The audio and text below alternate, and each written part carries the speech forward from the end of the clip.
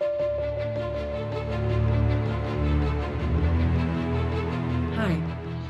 this is Danielle Carissa from the JEALOUS Curator, and this is On the Case, investigating artsy issues.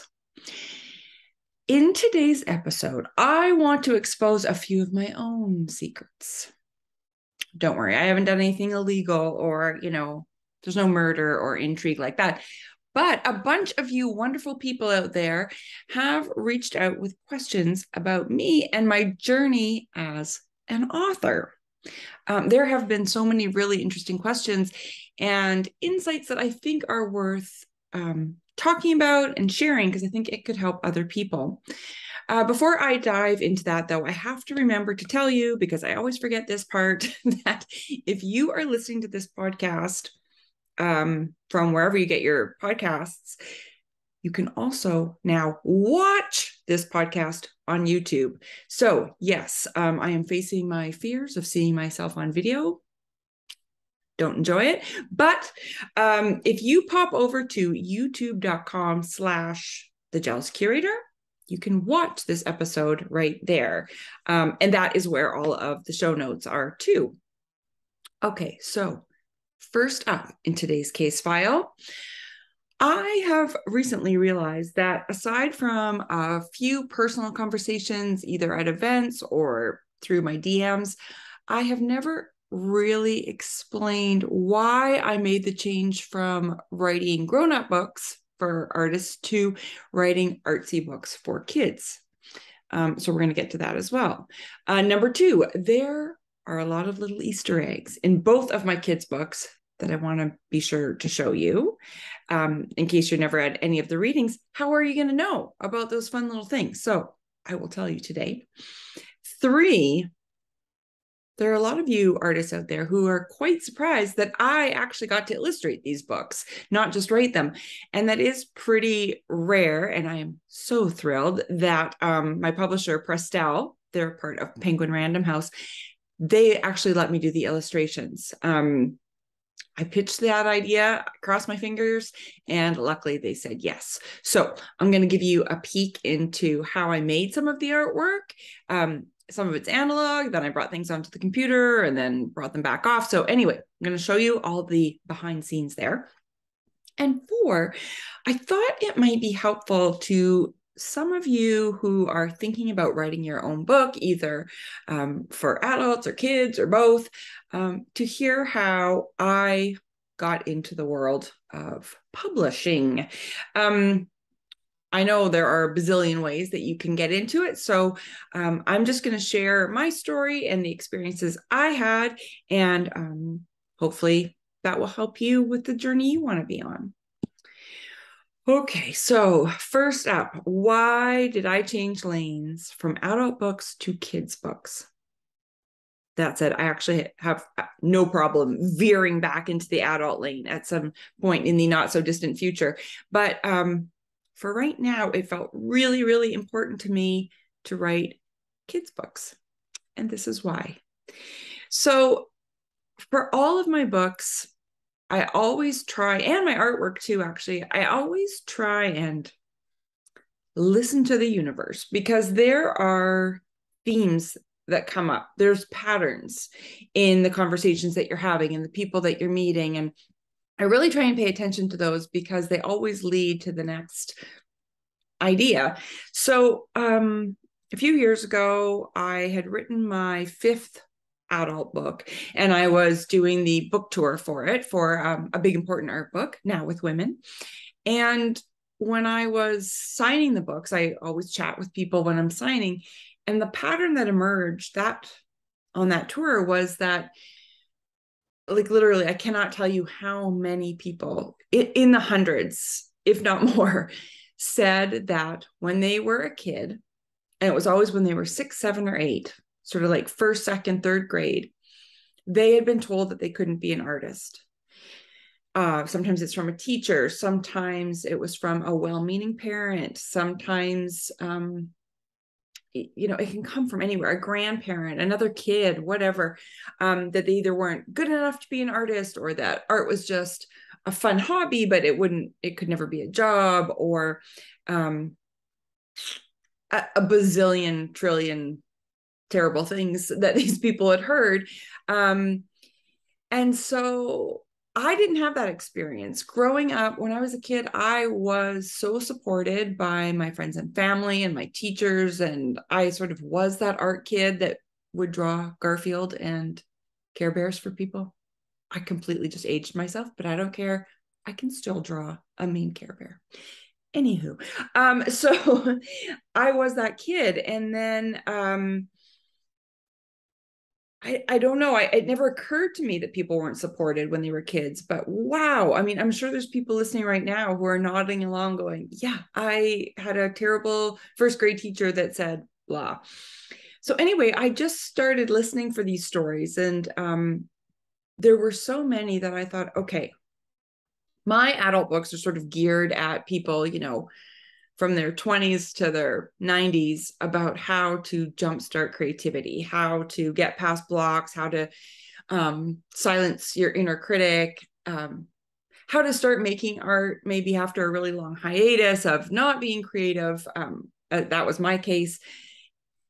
And I thought, oh my gosh, there's all these people that have this really similar story from childhood. And I thought, well, I could write another grown-up book to jumpstart them in their 30s, 40s, 50s, 60s, or I could sneak around to the front of this problem and talk to people when they are, in fact, 6, 7, or 8, and plant the ideas that you can do whatever you want. And if you want to be an artist, if you want to be creative, you can, no matter what anyone has to say, whether that is an actual person saying it, or if it is your inner critic has piped up at an early age and is saying it. Because I didn't meet my inner critic until I was in my last year of art school. And I will tell that story too, although most of you probably know it, but I didn't find mine until then. And it knocked me on my ass. And I did not make art for about close to 20 years.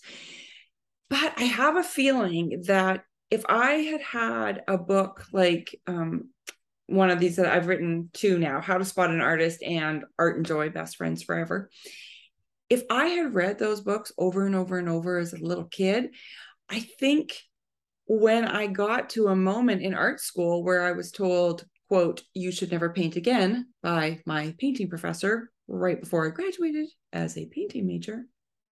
Anyway, I think that if I had had these seeds planted in my head when I was little, that maybe when that art school moment came upon me, it wouldn't have affected me the way that it did.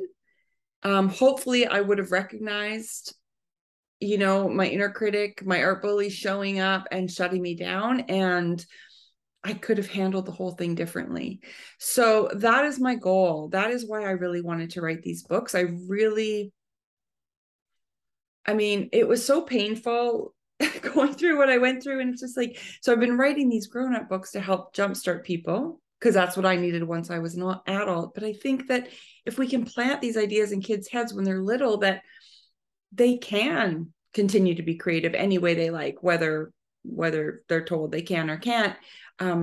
Hopefully we can avoid the whole jumpstarting creativity extravaganza as adults, because hopefully we never would have stopped. So yeah, I'm super passionate about this because when you hear those stories from people and they still have tears in their eyes, in their 50s or 60s, when they're telling you these stories from childhood where they just felt so defeated, and like, how heartbreaking is that? No kid should feel like they can't make stuff. One of my favorite, well, it's not favorite, it's a terrible word because it's a sad story, but I just included it in my recent TEDx talk, which I'm going to give you a link to later. It's so scary. Anyway, this woman told me, she was probably in her 50s, and she said she had just started seriously making art again for the first time since she was about 9, because when she was in the 4th grade, she was quite an artsy kid, it sounds like, and was drawing all the time. And the teacher asked them to draw a bear. So most of the kids drew the bear from the side, like a silhouette of a bear, but she was super, super clever. And she drew a bear from the back. So it's Bum walking away into the forest, which is really the best view of a bear, if we're being honest. So she drew it walking away. And her teacher came over and picked up the drawing. And in front of all of her classmates, the teacher ripped it in half and said that her drawing was wrong and that she had to redo it. And she said after that, she never really made art again. Like, of course, she would do assignments when she had them in school, but she said she never had the confidence to do anything sort of outside the box, outside the assignment, because she was afraid of it being quote unquote wrong. I think that might have been the story that was like, oh, okay, I have to I have to do something about this, because that's just bullshit. And, you know, whenever I talk to teachers, so many teachers are aware of their power, and but some aren't. And granted, this was a long time ago, and I hope that this does not happen anymore and that teachers don't say these things, but, you know, they might. And sometimes parents say these things because they're terrified of their children being starving artists. So they gear them away from art and creative endeavors to something that will pay the bills. Like, maybe you should focus on science and math and become an accountant, or, you know, a doctor, something reliable where I know that you will be able to buy food and pay your mortgage. And which, fair enough, but like, there's lots of ways you can do that being a creative person. And I think stamping that out young really makes no sense, and it breaks my heart. Okay, so I want to show you guys. Is this going to be backwards? Oh no, I don't think it is. So this is how to spot an artist. This might get messy. This came out in 2020, so that's right. Whole book tour was canceled. Very upsetting. Maybe this guy had something to do with it. That's the Art Bully, done with blue indigo ink. He's a bit of a troublemaker. And then the new book is Art and Joy, Best Friends Forever. But just when you think he's gone, there he is giving a bad review on the back of the book. This book is silly, weird, messy, and wrong. This guy always has an opinion. Anyway, so I just kind of wanted to do a quick flip through. I will not read the whole thing unless you want me to. If you want me to, send me a DM or something on Instagram and tell me, and I will do a live Instagram live reading. But in case that's not why you're here today. But there they are. This is Art. This is Joy. Oh, you guys, they're just so cute. And yes, you guessed it. The minute they met, they became best friends. And 1 minute later, they were making stuff. This stuff, to be exact. So things go on really well for a while. They make houses for fairies. They make leprechaun places, homes, until they're gluing googly eyes onto macaroni. And the Art Bully shows up and says, "This is silly and weird." And Art is super upset about it. Oh, geez, there we go. Art is super upset about it, but Joy is knee deep in noodles and doesn't even seem to notice.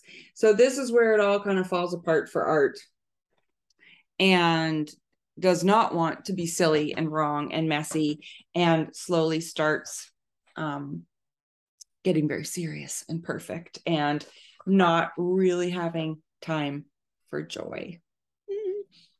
Don't worry, it all works out in the end. But that's sort of the premise of this book. I want to show you a couple of Easter eggs that are in both of them because it's just fun. Okay, so let's see. So first of all, how to spot an artist. The first little Easter egg in this one is that I have a son. He's 16 now, so, you know, we don't really do story time anymore. But I really wanted something from him to be in this book because he's my tiny baby and I love him so much. So I got him to draw one of the characters. So this guy right here, Charlie did this big blue swoosh, and he always adds a little bowler hat onto everything he draws forever. So he's done that since he was tiny. So I said, I assume we're going to need a bowler hat. And he was like, yeah. So if you have this book and you read it, you can know Charlie did that. He was probably about 13 when he did that one. And then this is the other page conveniently right here that I wanted to show. This is, you guys, I'm really bad at showing on a screen. Whoa, there we go. This page is for the parents and or grandparents and or whoever reading the book who is concerned that there are no jobs for artists if they're freaking out that their kids are going to starve. I took care of that. I purposely listed all of the jobs, and just not even all of them, because look, oh dear, I was afraid this would happen. This list is too long and it just keeps going and going. But we are officially out of room. Too many art jobs. That's for the parents that are worried. Anyway, I wanted to make sure I covered that one in this book. And How to Spot an Artist was all about the fact that anybody can be an artist, that they come in, no two artists are alike. They come in every size, shape, and color. They can live in great big cities, but they can also live way in the middle of nowhere. Because when I was growing up, it seemed like maybe you could only be an artist if you lived in New York City or London or Paris. But you know what? You can be an artist wherever you want. The other thing I hear from people all the time is that they are too old. How many of you are nodding at home? Yes. That is also bullshit. Because look, artists can also be any age. This one, for example, is 92 and a half. So now this is the Easter egg that leads back to Art and Joy, because that little pom-pom lady, the little 92-year-old pom-pom, makes an appearance over here too, but not as a character. Where is she?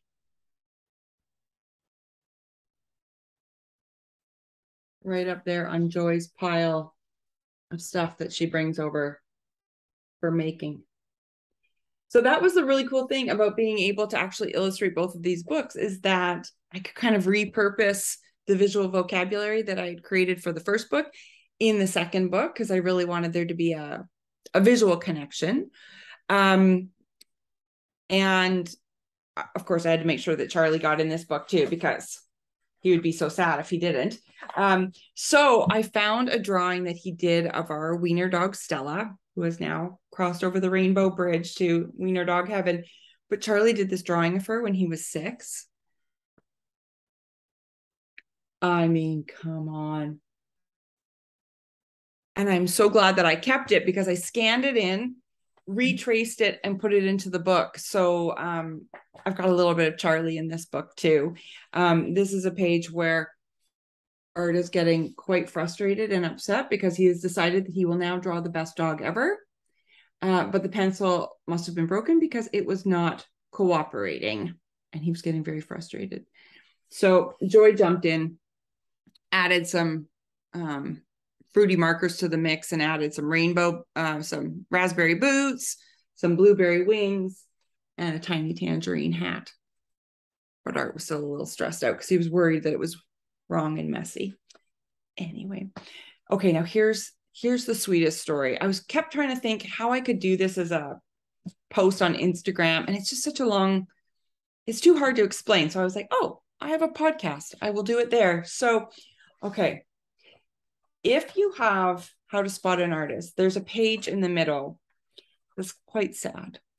And what leads up to it is, if you let an art bully stop you in your tracks and they say, don't show this to anybody. What a mess. That looks weird. Just quit.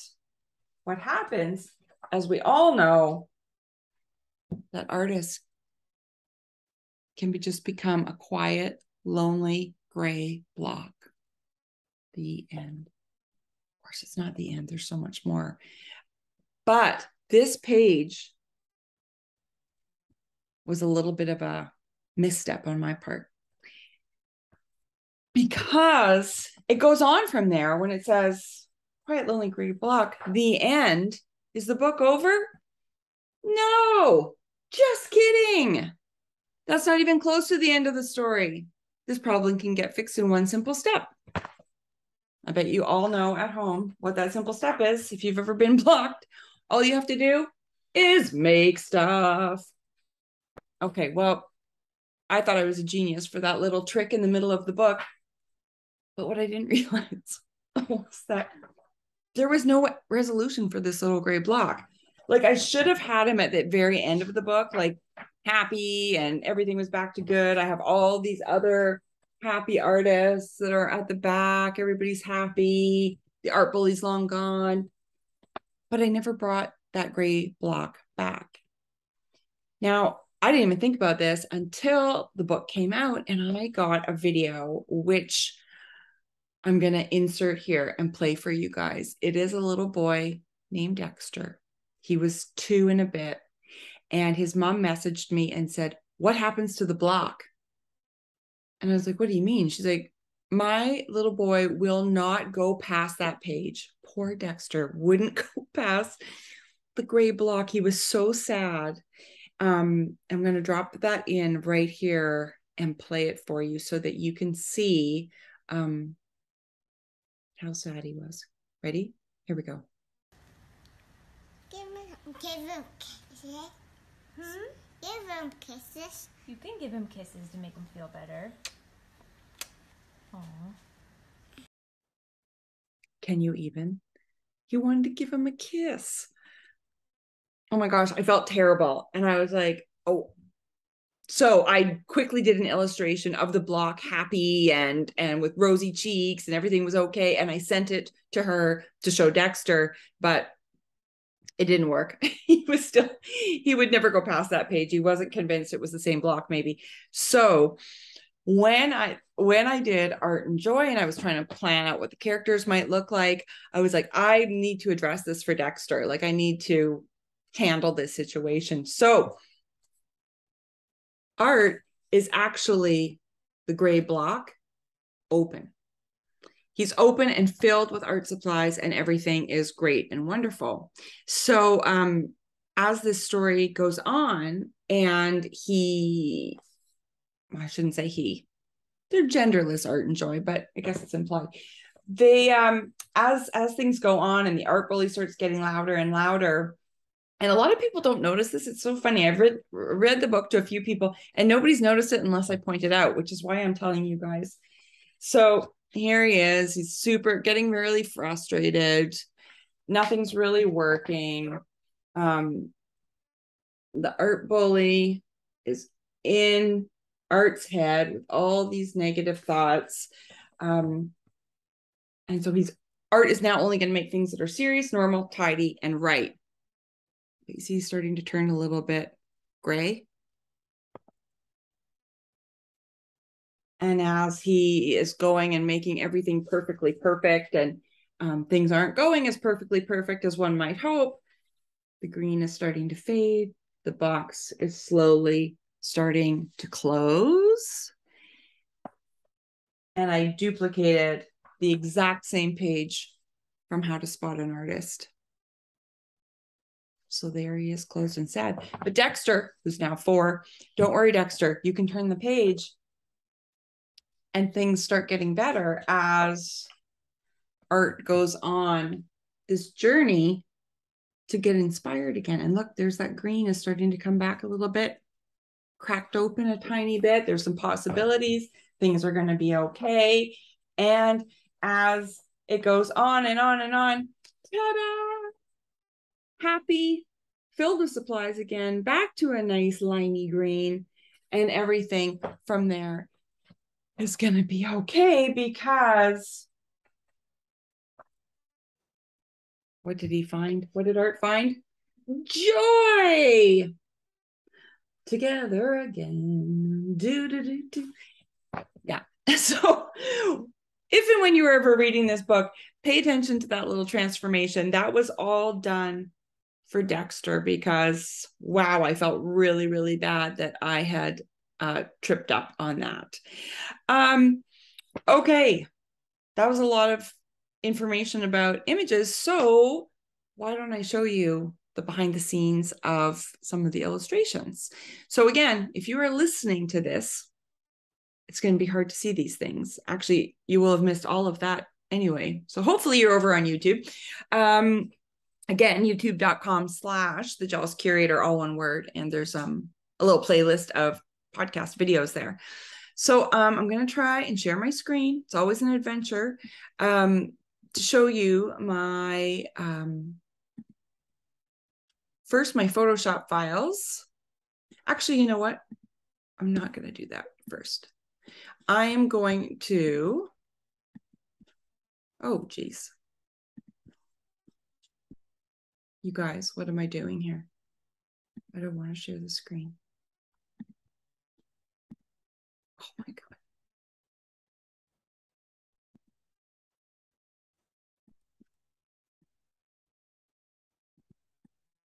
Okay, never mind. We're going to have to cut that little blip out. Okay, I'm going to show you first. What I would do is paint big swooshes of colors and splatters and glitter and whatever, just to give myself lots of textures and colors to play from. I knew that I needed grass. I needed stuff for leprechauns. I needed pickles. So that's one of the sheets. Here's another one. Gave myself some washy stuff, some rainbowy things, so that I could go in Photoshop and Illustrator and crop out the shapes that I needed. But I really wanted to do this as true as to being a little kid as possible. So I just made a lot of messes. I poured glitter and I photographed that. So yeah, I made all of these, photographed them, and then brought them into Photoshop. So I'm going to show you that. So here we are in Photoshop. I really hope that you're seeing this.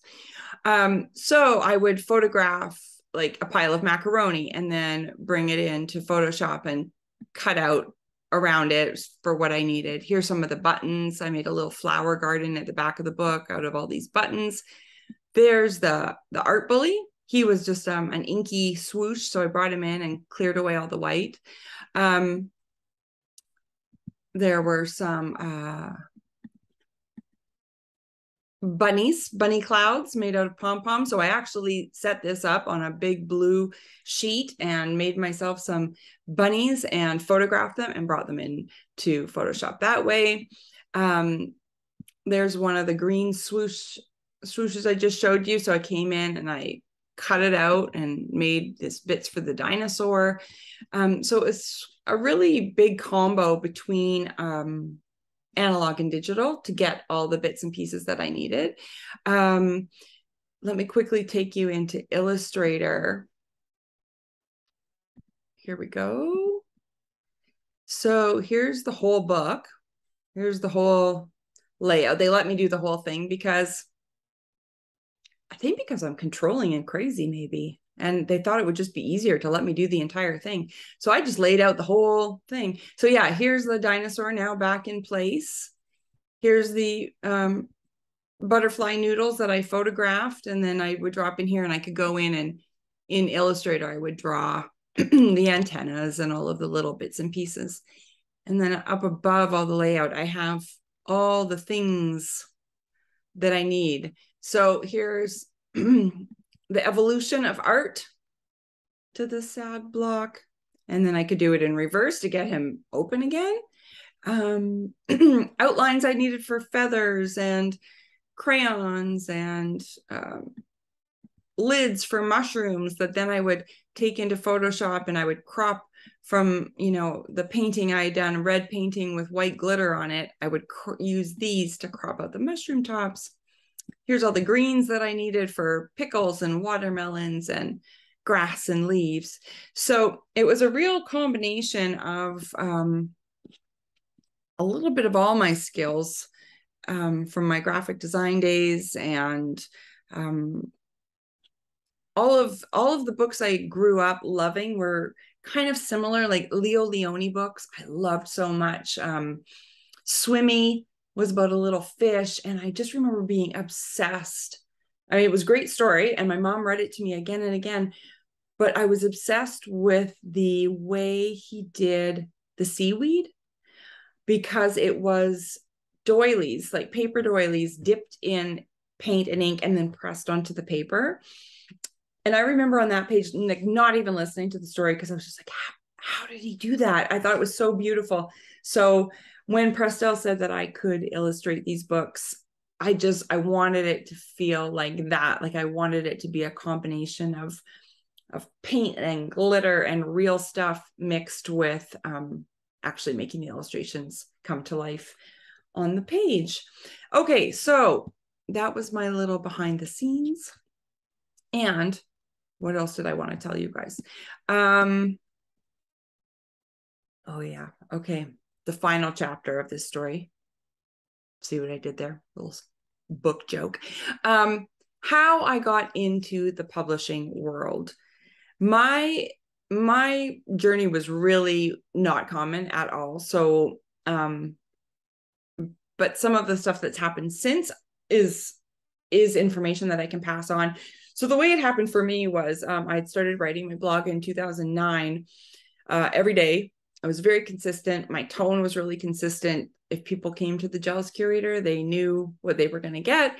And in 2011, I was at Alt Summit. It was in Salt Lake City back then. And I was a speaker. So it was the first night, and I was at a little speaker dinner thing. And an editor from Chronicle Books in San Francisco came up and said, excuse me, are you the JEALOUS Curator? Which I couldn't believe, because nobody ever knew who I was. And I was so new to the whole thing. And I said, oh, yes. And she said, oh, I really like the writing on your blog. Have you ever thought about writing a book? And I mean, that was on the bucket list. I was like, yes. And she was like, cool. So we kept chatting. And then I saw her later in the weekend, and she said, I was going to be in San Francisco for something. And she said, why don't you come by the office and bring a pitch? And I was like, yeah, totally. Cool. And then went back to my hotel room and Googled how to write a book pitch. And I didn't want to, I should have just asked her, but I didn't want to look like I had no idea, but I really had no idea.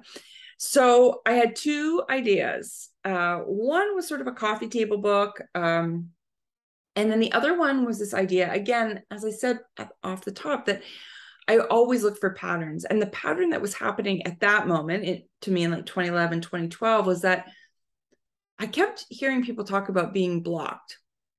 And I had been creatively blocked for about 20 years. But to me, because I'd never shared how I felt about this, I was ashamed. I thought I was the only one that was blocked. And to me, being blocked meant you were out of ideas and you needed to quit, partly because of what that professor said to me right before I graduated, that I should never paint again. And I listened.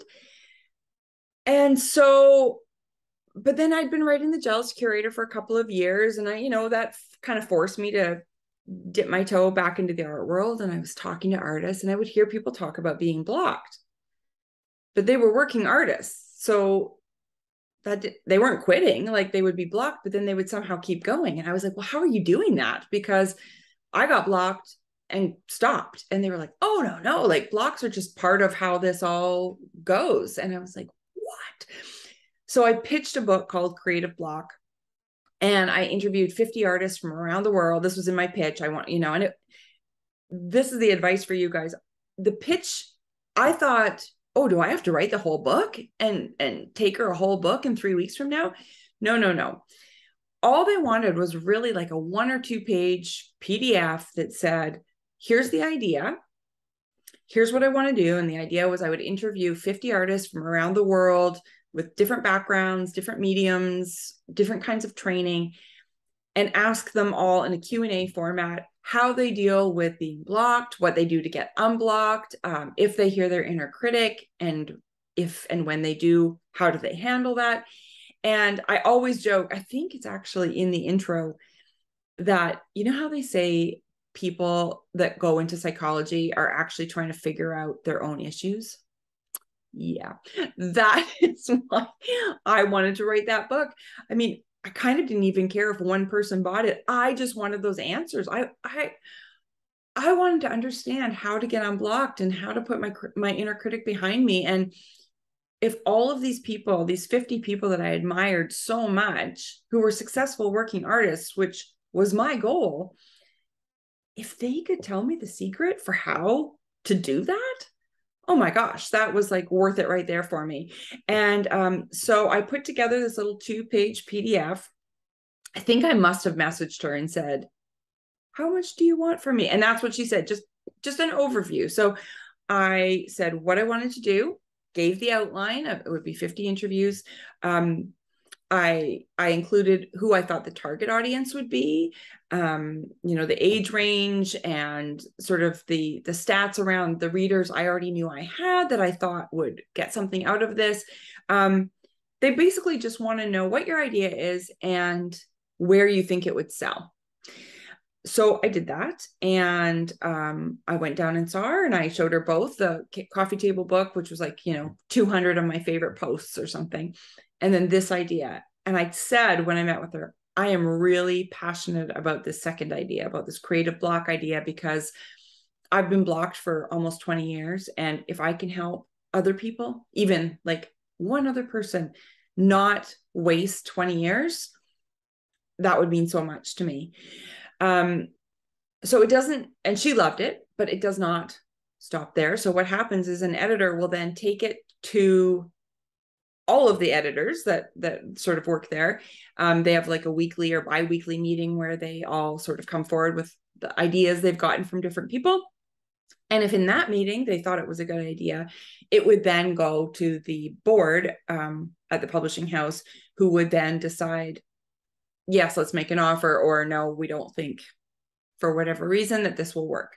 So at that stage, I just thought, it's an honor being nominated. Like I did not think it was going to happen. I was an at-home mom. I'd been writing my blog for a few years. My son was, I think, in kindergarten, and I spent most of my days packing snacks and going to the park. And then I got a call from Kate Woodrow, this amazing editor at Chronicle, and she said, Danielle, they bought it. We'd like to make you an offer. Oh my God, you guys, I cried and cried. It was just so exciting. So I got to do that book. Other books followed from there. That's a whole other story, but it just kind of kept going and going. Eventually, Kate left Chronicle and started her own literary agency. And that was right about the time where I started realizing I probably needed an agent. And if I hadn't met Kate the way that I did, I would have needed an agent right from the get-go. So that's my other tip, is that my way in was so odd. The way in to publish through a publishing house is usually through a literary agent, because they're the ones that have the direct conduit to all the publishing houses. Very often, publishing houses won't take submissions from anyone other than an agent. Sometimes they have open calls, and it's worth checking the websites of the publishers that you're interested in, because every now and then they do have open calls. But more often than not, they work with agents. It's just, I think, easier for them to vet the work. So when Kate started her literary agency, which is called Present Perfect, I'll put their link in the show notes if you want to reach out to them or check them out. They focus on art books and lifestyle books, and design, that kind of thing. And so I stayed with Kate and I wrote a few more books. And what's really cool is she was then able to shop it around to other publishing houses. Chronicle had right of first refusal on my next book because they had published my first two. And the next book I wanted to do was a big important art book, Now with Women. And they passed on that because I think they had other titles, similar, like other books coming out that were kind of like that already. So they passed. And Kate said, okay, well, then we take it to 10 other publishers and let them, hopefully fight over it. And so we did. Running Press picked it up. And so I got to do that. And So all of this was going really well. And then I was signing big important art book, and all of these conversations about being stopped as a child came up. So I went to Kate and I said, I really want to do a kids book. And we talked about it a lot, and she made some very good points that children's books are very competitive. I wasn't known for writing children's books. I had started making a pretty good name for myself writing artsy adult books, and changing lanes could be tricky. So I said, okay. And I could not stop thinking about how to spot an artist. I couldn't stop thinking about it. And I told my dad about it, and he loved it. And my mom reminded me when I was telling them all about this idea that I had written my first children's book when I was 7 under a bush in our front yard. And I had illustrated it, and I had a merchandising plan. There were going to be lunch boxes and thermoses and a Saturday morning cartoon like the Smurfs. I had the whole thing planned. And my dad, I'm sure you've heard me talk about my dad. My dad was always like my number one cheerleader, and he was like, you have to do it. You have to do it. And I was like, yeah, I know, but blah, blah, blah, all these things. And then he died very suddenly from a massive heart attack when he was in Jamaica to run a marathon, his 27th marathon, I think. And he was just gone. My cheerleader was gone. And it also was a really big wake-up call to life is short. And I was very unmotivated to do anything after he passed because I just was so sad. But I couldn't stop thinking about this kid's book. And I thought, well, you know what? I don't care if I don't have a publisher. I don't care if this never sees a shelf. I need to make it. And you guys know, like, when you have an idea for like a painting or a collage or a photographic series, whatever it is, you don't always know that there's going to be a show. You don't know that someone's going to buy it. You just make it because you have to make it. And so that's kind of how I handled this book. I was just like, I'm not going to do a 2-page PDF pitch. I just need I need to write this story. I need to do all of the illustrations, and I'm just going to do it like I'm planning a new series of collages. I'm just going to pretend it's an art project that has to come out of me. And I did it, and I loved it so much. And so I could hear my dad being like, pitch it. And so I emailed Kate and I said, remember that idea I had for a kid's book? And I was like, yeah, it's done. And I sent her the PDF of the whole thing done. And she had 2 little girls. I think they were like 5 and 3 at the time or something. And she read it to them and they loved it. And she said, I don't care if it's out of your lane or what, if it's competitive, whatever, let's do it. Let's pitch it. And I think we sold it like within the week. And Prestel bought it. And I could feel my dad. Like it was so important. Oh, I'm going to cry. No, I'm not going to cry. I'm going to hold it together.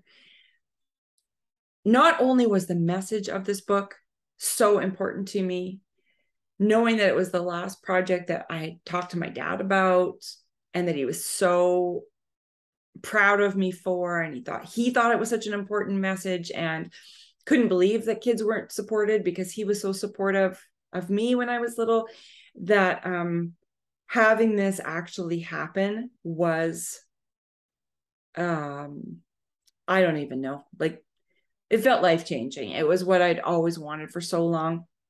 And then it was due to come out, and you guessed it, 2020.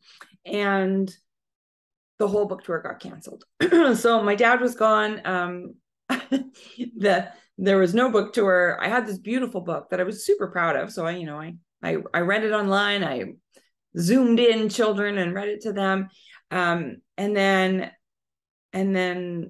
I had an idea for a second book, Art and Joy. And at the time, Kate and I were thinking, okay, well, that was fun. I had my foray into children's books. Time to go back to grown-up books. And so Art and Joy, I was like, should that be a grown-up book? And I could not again, I could not stop thinking about it as a kid's book. And I just love the idea that art and joy are actual names, like proper names of people, but they're also what we all live for, right? Art and joy, and that they need to be together. And the whole idea behind this book was that how many of us have tossed the joy out the window because we get too serious about trying to get into a gallery or trying to sell, or trying to get into grad school or finding the collectors. And somewhere in there, that joy, and it doesn't even need to be silly joy, like it doesn't even need to be googly eyes, it doesn't need to be glitter, but just the thrill of making gets pushed aside by the seriousness of being a grown-up and being worried about rejection and being worried about money and being worried about all these things, that suddenly art is just a gray closed up little box that Dexter wants to kiss and make better. So yes, this book is for kids, but I thought it was also a really clever way of saying all the things I have said in all of my grown-up books in 40 beautifully illustrated pages instead of 200 pages. I thought I can say everything that I want like this. And not only can I affect little kids and put these seeds in their head that they can do whatever they want, but I can also talk to all of you. I can talk to grown-ups and go, remember how important it is to bring joy back into your creative process. And it is never too late. Joy can come back whenever you say, come on, Joy, I need you back. And so that's why I wanted to do this episode today. I really wanted to have a way to say this to a whole bunch of people at one time, instead of in dribs and drabs in DMs and in little interviews here and there or whatever. I wanted to be able to tell all of you guys who I know have been along this journey with me. I know you're all on your own journey, and I feel like I've been there for that. And I'm going to cry again. I'm not going to cry. You guys, it's getting all emotional in here. I can't express. I'm clearly having problems expressing in words how important all of this is to me. Anyway, yeah, it's important, and I'm so glad that you're here for it.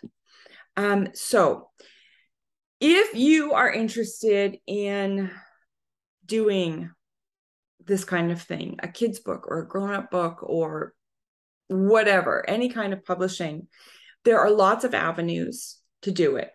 What I want you to come away with is two things. One, don't feel like you need to write the entire novel ahead of time before you show it to anybody. You don't have to. You can just have like, a chapter sample and an overview of what you want to do.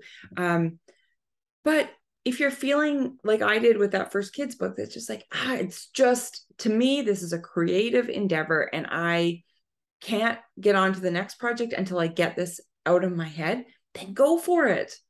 Think of it that way. Just make it. And see what happens. I have lots of wonderful friends who've self-published. That's another way to go too. I'll try and gather up some links from them and put them in the notes too, so that you can do that. As far as finding a literary agent, Google. You need to find the right one. Even though Kate was my friend and my former editor at Chronicle, I still interviewed. I had calls with a few other agents from different cities who had expertise in different things, because I wanted to make sure that whoever I went with you, they're going to be a team with you, and they have to have your back. And like, when I came to her with this finished kids book and she was like, oh my God, I love it, let's pitch it. You need that cheerleader in your camp. And so it's worth doing the legwork to find the right person who's going to be along for the ride with you all the way. You can Google that, depending on what your book is about. If it's a fiction novel, Present Perfect would be the wrong agency because they don't do that, but you can just Google it and find it. I live in Canada and my agent is in San Francisco. So you don't even have to look in your own country. Just find the right person wherever they are on the planet. As long as they believe in you and what you're doing, then that will be the right person. Okay.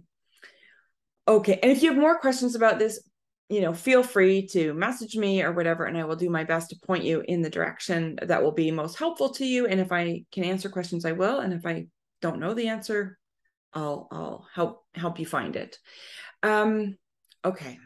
So hopefully this behind the scenes investigation felt weird not to have a guest. I felt like I just talked. Well, I did. I just talked that entire time. But hopefully it was valuable, and hopefully it shed some light on what is mattering to me so much right now, that this is all I think about these days.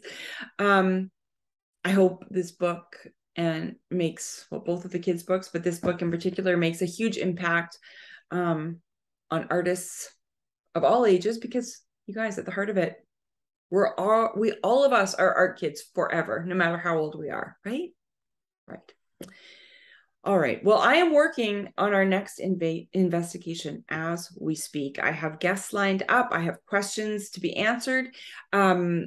If you are wondering how to get your question on the podcast, at the moment, I am only taking them from people who subscribe to my daily art delivery. It is called the No Such Thing as Too Much Art Society. You can sign up for it if you want to. It's $36 a year, and you get creative content delivered directly to your inbox. You don't even have to go to Instagram to find it. It comes to you every morning. Yeah, $36 a year, so it's $3 a month, less than a crappy latte. Surely you can trade a crappy latte for all of that artsy content and a chance to be able to send your questions in. So to find where to subscribe, it's in my Instagram links in bio. So I'm on Instagram just at The Jealous Curator, all one word. And I think it's the second or third link in my bio. I'm also going to put it in the YouTube show notes. So if you want to look there, there'll be a direct link, which is easy peasy. Again, if you're not already watching on YouTube, first, I'm sorry, because you just missed all of those pictures. But if you're not over there, you can go over there and find everything you need at youtube.com/The Jealous Curator. Oh, and you guys, while you're over there, my TEDx Nashville talk is finally out. It was a very scary and thrilling 18 minutes of my life. You get no prompter, no speaking notes. You have an 18-minute memorized talk and a lot of people staring back at you. Oh, and did I mention that I was the first speaker of the entire event? Yeah. The other speakers backstage were like, I'm so glad I'm not you. And I was like, thanks. But when I came off the stage, they were amazing and hugged me, and it was all good. It is a little bit horrifying to watch myself. Don't enjoy that. But if you would like to watch it, I'm very proud of all the words that I said. I sometimes will just watch it with my eyes closed. So you can do that too. Anyway, it's called How to Cut Creativity Out of Your Life Completely. So, if you want to do that, you might want to pop over and watch that. Okay. Now, before I go, I should also tell you that there are upcoming book date. No, that's not what it's called. Book tour dates. So I'm going to put this in the show notes too, but just so you are aware, if you live in Vancouver, Canada, I'm going to be there this coming weekend, Saturday, April 1st, from 1 till 3 p.m. at Collage, the cutest store in the whole land, on Main Street. So I will be there. I'm going to do a story time, and then we're going to do some crafts, because hello, why wouldn't you want to have a craft afternoon? The weekend after that, Saturday, April 8th, I will be at Powell's in Portland. And I am so excited about that. Powell's is like the mecca for reading your books. I've read grown-up books there. I have never read children's books, and I'm very excited about that. And I have to tell you guys, my first event in LA, no kids. Well, one kid. My friend brought her 2-year-old nephew, and he didn't really care about it. But No kids came because it was raining, and I don't know. People don't leave their house in LA when it rains. So my pencil shoes, no children saw my pencil shoes, and it was very sad. Lots of grown-up artists came, so that was really nice.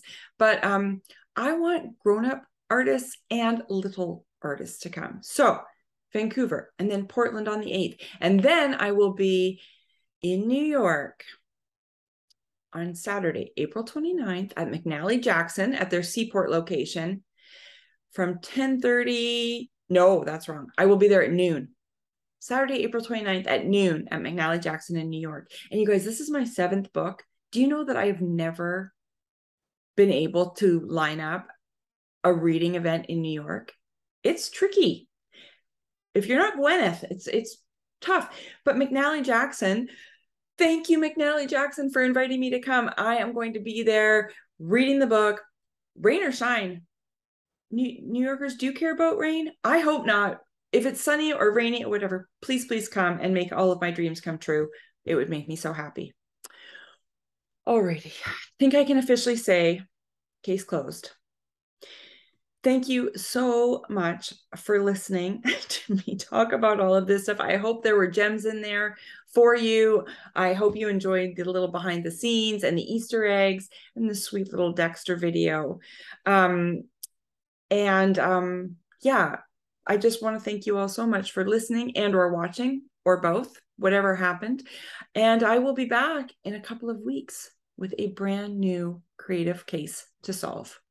See you then.